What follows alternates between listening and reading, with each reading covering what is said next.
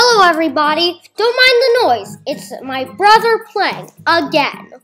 He's playing a game known as Dr. Panda. He's only 7 and I'm 10, 3 years older, okay? So, you probably have been asking me how to get Gryphroom. Now Gryphroom is, you need 6 vines, which you get in Skywatch. Then you need 5 bugs, which you get in Shiver Chill, and then you need 4 mushrooms, which you get in Firefly Forest.